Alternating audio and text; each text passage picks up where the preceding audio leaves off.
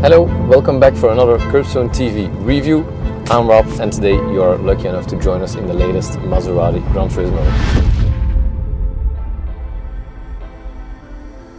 And if I didn't tell you that this was an electric car, you would not know it because it looks exactly like the petrol version Maserati GranTurismo. And that's something that I really like because we have a lot of cars coming out these days that look completely different design, and that's why in general we don't really appreciate electric cars because they have all these funny and weird designs.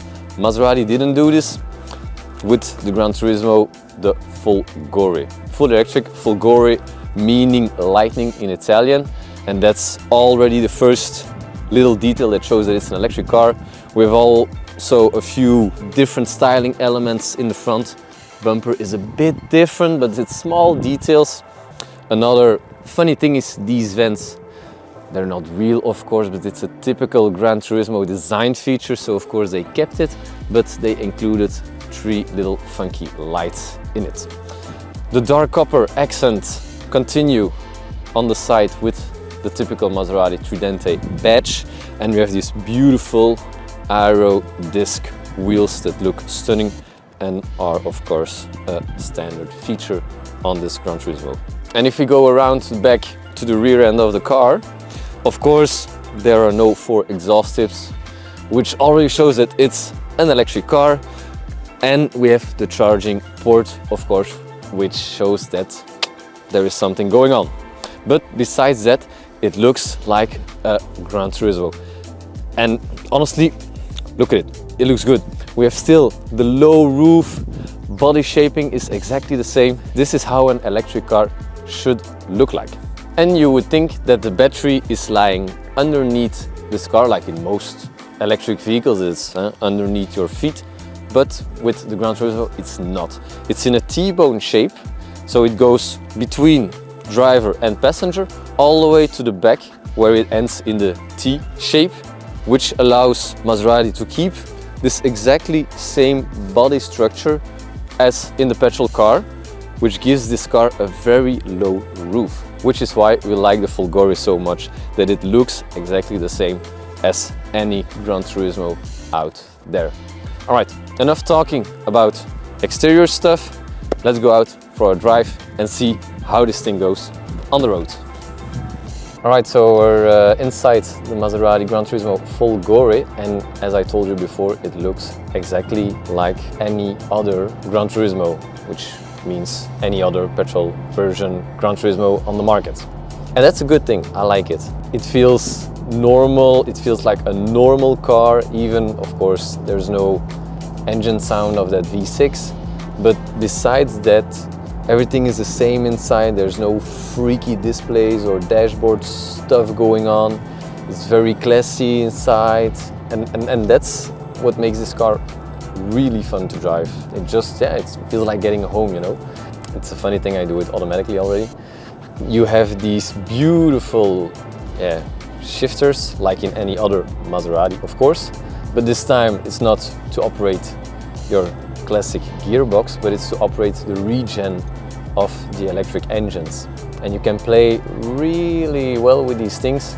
Even, okay, it took me like, not that long, 5-10 minutes, and it gives you the ability to drive with 1 foot. So the 1 pedal drive is really going on very well because you have the possibility to really adapt real quickly your regen with these shifters. They even sound the same, you know, it's stuff like that that makes it a really nice car to enjoy, and even on normal traffic, it's an easygoing car. Seating position is really great, sitting very low, I like that. Yeah, and it's small details that makes you remind that, oh, by the way, you're in an electric car. It's like the driving mode that says, for example, max range. That's something you would not find in a petrol engine car. For example, here we have the small clock, a little bit of a sports chrono thingy, where we can change the display and get some battery information stuff. But besides that, it all looks and feels like your classic GranTurismo. So they did it very well in Italy. So I like it. I really like it. And even with the pedals, it makes it still engaging, you know, there's something going on. You're not just on the road and getting bored like, oh, it's an electric car. No, you just get a bit engaged with it and you play with it. It's fun. It's a fun thing, and it makes you work a bit in the car. So yeah, it's a good thing. All right, so regarding the battery, I told it was between a passenger and driver, and it's a 92.5 kilowatt hour battery. So it's a pretty big one. And it also has the 800 volt structure, which allows the car to recharge up to 270 kilowatt hours, which is like 100 kilometer every 5 minutes, something like that. So that's pretty impressive. So it's really good. So if you're doing longer distances, it's possible to get really back on the road quick and enjoy it like a real GT. So and even that's a cool thing, because you have these independent motors on the rear axle of the car that you can feel if you're going pretty fast, and in sport mode, because GT mode is limited to only 80% power of the car, and sport mode goes up to 100%, so you can fully enjoy that 760 horsepower. And you can feel the rear end helping to turn you around the corner, because with the torque vectoring, the electric motor is going to play a little to give you a better cornering potential. And I found it out a little before, going a little fast through a corner, and the car felt super stable, gives a lot of confidence.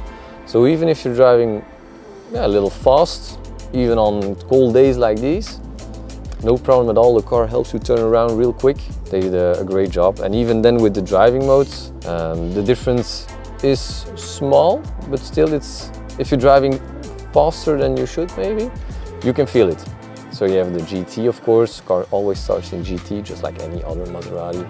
Then you have the Sport, and then you can go up to Corsa. It even has a drift mode, which we are not gonna test on the public roads this time.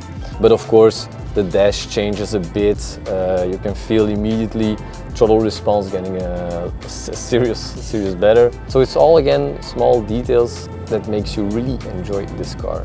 So about the numbers, because we got asked about the numbers in the last video, so we will definitely share them this time. 0 to 100 is seriously impressive, because it's 2.7 to 100 kilometers per hour, which is faster than a Trofeo, of course. Because, yeah, fully electric and torque right away available, so yeah, it's super fast. And top speed is 320 kilometers per hour. So that's very decent numbers. Yeah, for a car that weighs still plus 2.2 tons plus, they really did something impressive in Italy with this thing. And of course, it also makes us dream about little upcoming cars, because this is not going to be the only fully electric car of Maserati. We have the Grecale, which is coming up shortly. And then of course the Gran Cabrio, so the convertible version of this one, is going to be fully electric. Of course, these cars will always have a petrol engine and fully electric version, but again, it's a nice thing that customers have the ability to choose and don't have to be in a disadvantage because they choose an electric car and then it has a different styling and it looks different and it drives differently. You know, it's all quite the same, and that's a really good thing they did at Maserati. It's a really good electric car. And then again, you might think, yeah, but an electric car and blah blah blah blah blah and this and that. Sure, I understand, but you need to look at this like this. If you want to use a beautiful car as a daily driver with all the luxury and everything you want, this is a perfect solution. And of course, I'm not telling that you should go on the craziest road trip of your life with it, going to the Alps, whatever. No, but as a daily driver, this is really a good thing. And then, of course, in your garage, get yourself maybe an MC20 to enjoy yourself in the weekend, or to go for a trip with your buddies, or even an old GranTurismo, because it's still an incredible car. It's gorgeous, it sounds great. It dates from 2007. It's an old car, but still, it looks really good. It makes this thing really enjoyable during long journeys. If you want to do just some highway, then this is a really great car. You have space for 4 people. It's again super quiet. It's insanely fast if you wanted to. So I think it really has a good purpose in the automotive world, and somehow it's a one of a kind for the moment, because there's not a real competition. Definitely if you look at the coupe market, because coupes are of this genre are already a bit of a dying breed, so I'm happy Maserati is still pushing on these cars because we just love them, which kind of makes it the first electric luxury sports car. So it's really one of a kind.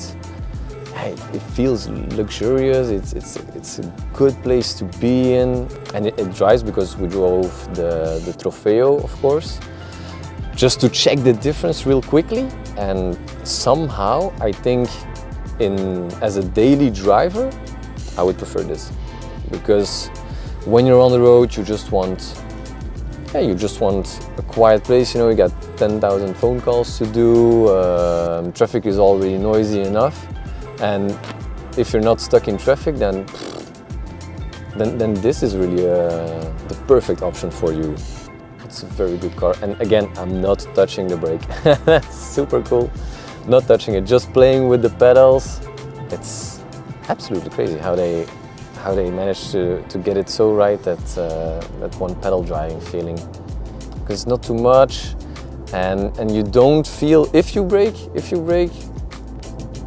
you don't feel the moment when it changes from the regen to the actual brakes, because some cars have issues with that you know, you're in the regen zone and then it slaps on the brakes. But this, it's all real gentle. And now I'm driving in GT mode again, and somehow it's my favorite driving mode, because, you know, air suspension is doing its thing, it's working pretty fine on the roads. Of course, we're in Belgium, so roads are always 90% of the time terrible here, and the car is doing perfect, you know. There's tighter corner, feeling the torque vectoring a bit, doing its thing to help you around the corner. No, and if you want the performance, it's there, because in a daily driving that's what you want.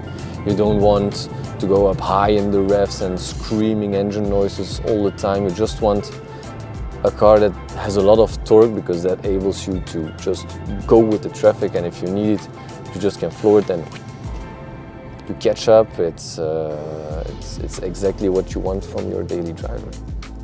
You know, and if you want the performance, then you just put it in Corsa and you just floor it, and it goes.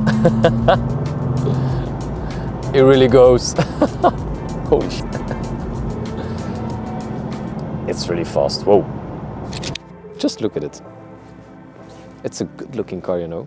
Definitely from this angle, I'm convinced. I'm really convinced.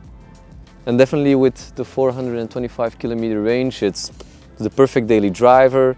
It gets you wherever you want to go. The fast charging capabilities, it's a really good car.